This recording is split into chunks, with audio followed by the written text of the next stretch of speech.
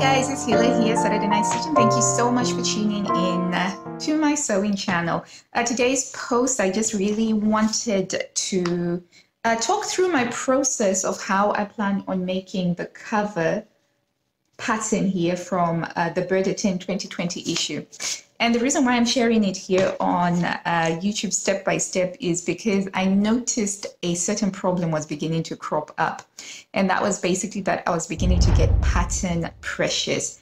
Now, the most common form of preciousness amongst seamstresses is when we become, that's a really good point. I've never thought of it like that before. And I am going to give it a go, sewing it up in the pencil skirt silhouette that it is meant to be. And maybe that was the reason why I was actually struggling to find a fabric, because I wasn't thinking of making it in the pencil skirt. So I am actually going to sew it up exactly as is in the magazine and see how I get on with the pencil skirt silhouette. So I went shopping for the fabric because I realized that I was getting a little bit precious about this pattern. And I went into the shop with a very strong idea that I was looking for tartan. They didn't have tartan in the shop, but I did walk away with Moroccan crepe in mustard, navy, and white, and some great ideas thanks to Sarah, the owner of Fabrics for All.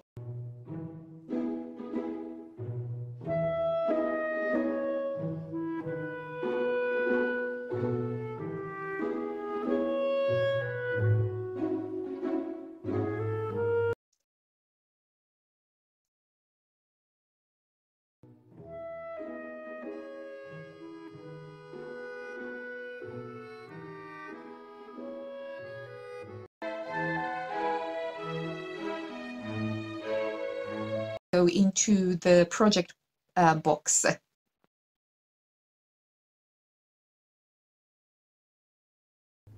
If you've done it correctly, you should have a straight line over here. Stitching line, folding line, stitching line, and folding line. And so that's what... But for the next sort of 10 minutes or so, I'm just going to unpick this pleat here. Things of a sleeve here. And those are the main building blocks. We're at the stage now where it's kind of a little bit like a Lego, and we just have to put it together. Here we go. So that's been sewed on, and oh my... So I'm using the crochet hook to move it. This is where scraps of my woven interfacing come in handy.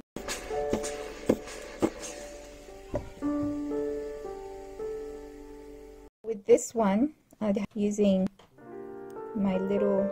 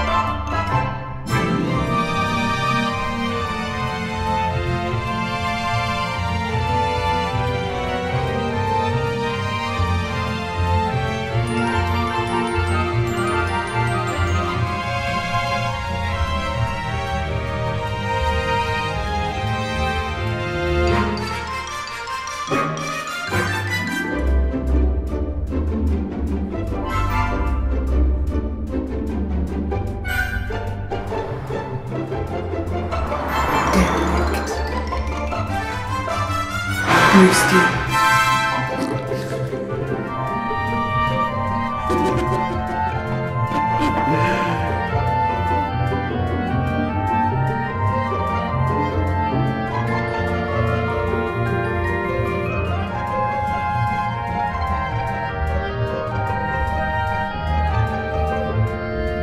We made it. We did it. We did it. We got to the end. 20 whole video posts, 20, I want to say episodes, but not quite episodes, but 20 little bits and bobs of building up. We finally made it. Made the cover dress on Burda 10 2020, which I think is one of the best issues of Burda over the last few years or so. And I can't tell you how happy I am and how very surprised I am. So I just wanted to share a few thoughts afterwards, because it kind of feels like this is the culmination of a big event for me. I don't normally do slow sewing. I'm not a big fan of doing the whole slow sewing thing. So I've surprised myself in being able to actually do this and finish it well over a year since I actually started on it.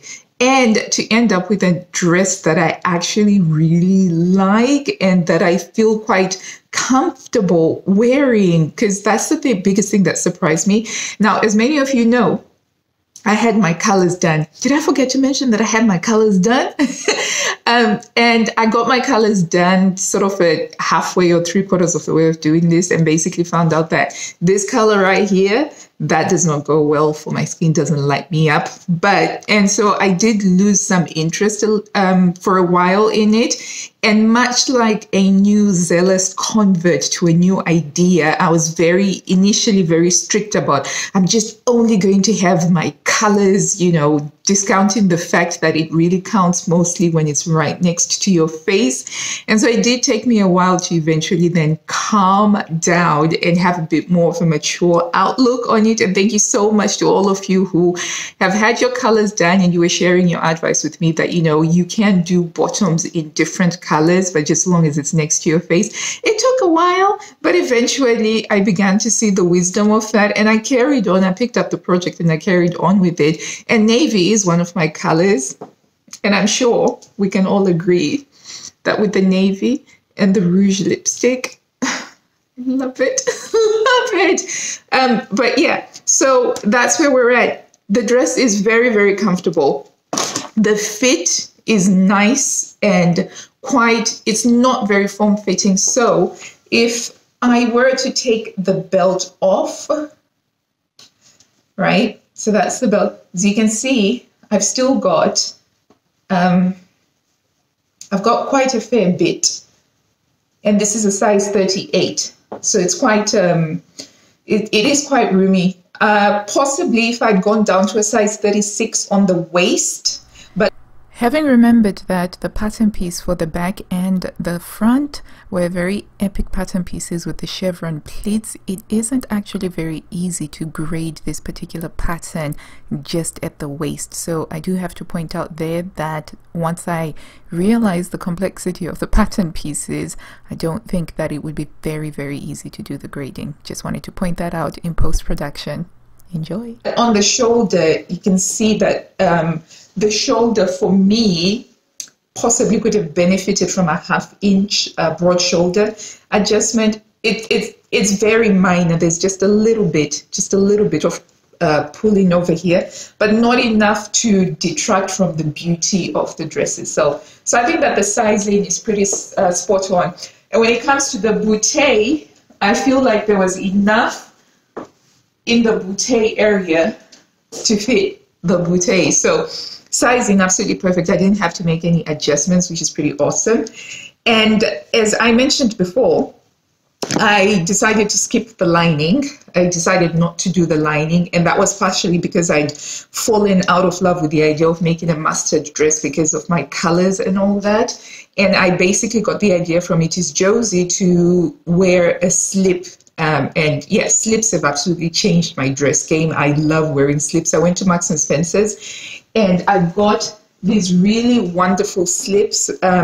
They come in packs of 2. So I'm wearing the black one underneath, and this is the nude one. But it is so super comfortable to wear, and it basically covers up even like panty lines and things like that. And personally, for me, I don't like to show a panty line. I don't have a VPL. It's not my cup of tea. So I love wearing these, and they're so comfortable, and they just make a dress hang better. So that's what I'm wearing underneath for the, especially for the bottom half of it. So the other thing is, I found this hat. It's a vintage hat, and it's hand sewn and everything. And I found it at a charity shop. And when I saw this, it was like, this is going to be perfect. Even though it's black, it would have been so much better if it was navy. But I felt like it worked really well with the concept of this dress. And this was the final ingredient that I needed to like fully realize the dress. Because over the years, as I've been going to charity shops, I've been trying to pick up stuff that go with it. So the other thing that I found were these shoes. So despite all of my extensive shoe collections, I didn't actually have any shoes that went well with this silhouette. So I'd been keeping an eye out, and I found these Gabor shoes in a size 5.5, and they're just so adorable. Sling bag. I hadn't had shoes like this before, and I love them. They're so classic, and wearing them with the tights that I'm wearing now, yeah, so pretty and so cute. And these were perfect. I was so lucky to get this for £1, and this one was also £1. So yeah, it does need a hat pin though, because it's like a slanty edge one, so I can't actually walk around with this at the moment because it will easily fall out. And in fact, when I was doing the photo shoots for the blog post, we went outside with my husband to do the photo shoot. It was just only a little bit windy, not too blustery, but just a gentle breeze, and it felt like it would come off. So I need to get myself a hat pin so that I can, keep it on there. Currently, my hair, I've just pulled it back, and I used a slide comb to just keep it there. And I feel like the style is in fitting with this dress. So those are some of the accessories. So in terms of the lip color, I use this Givenchy. Look at that. I'm trying something. Givenchy. It's a bit of a tongue twister for me when English is not your first language. And it's the Le Rouge lipstick. And it's really, this was a sample that came with the Linter D. Yes, because I got the Linter D perfume, and it was a little sample that came with it. And it's really beautiful. It's a cool red that fits in with my colors, and as you can see, it works really well. But what makes it work even better is using the lip liner, and I use this Color Me Beautiful lip liner in crimson, and it just makes it. So that's how I've achieved the lip look. So for the makeup, I decided that I wanted to focus on the lip rather than the eyes. So the eyes are very, very subtle, very minimal. I've got mascara on there, and I just have like a very steel gray, like a very light gray around my eyes. And then I just did my eyebrows, and I went for these dark gray pearl earrings. I got these from Claire's Accessories, which is like an accessory shop here in England. I went shopping with my girls, and so I picked these up. And yeah, and then the final thing is the perfume to go for it. So I love perfumes. I fell in love with perfumes at the beginning of lockdown when that happened. And one of my all-time favorites is Samsara from Galan. And it is just such a beautiful and elegant and so grown-up, mature, classy fragrance. So I don't wear this often simply because I feel like it really deserves a certain outfit. Like I don't wear this when I'm just wearing jeans and a t-shirt or anything like that. And the moment this dress was beginning to come together for me, it was very clear that this is a Samsara perfume. And it feels really, really beautiful and elegant, and I love it. So that's the perfume that's going with that. But overall, I am so pleased with how this turned out. Should it have taken me over a year to do? Absolutely not. Could have taken less long.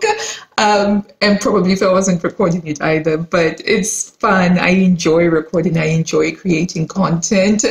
And I do appreciate you coming to watch the content. I know I don't say this enough, but I really, really do appreciate it.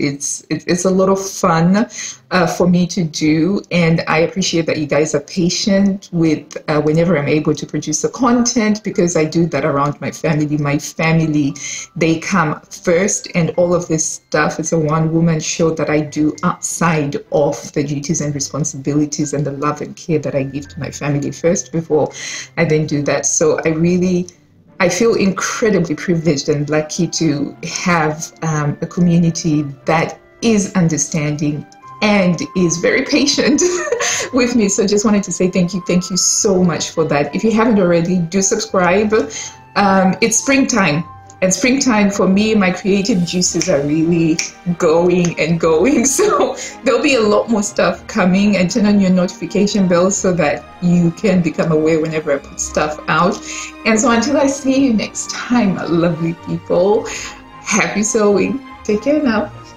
Bye. So for going out, I've got an appointment. I'm just using this bag here that I got from Amazon, and I've got these vintage leather gloves that I like to wear for when I'm driving. I feel like they're very, very in keeping. And I'll wear this coat. It's still a little bit nippy here in England. That goes on. And I always make sure to have a brush.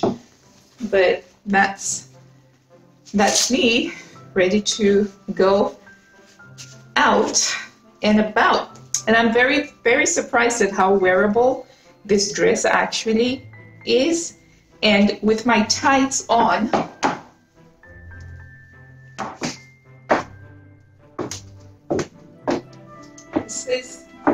this is me. It's so bright and sunny right now that I've had to bring out my 50s style sunglasses that I've had for several years.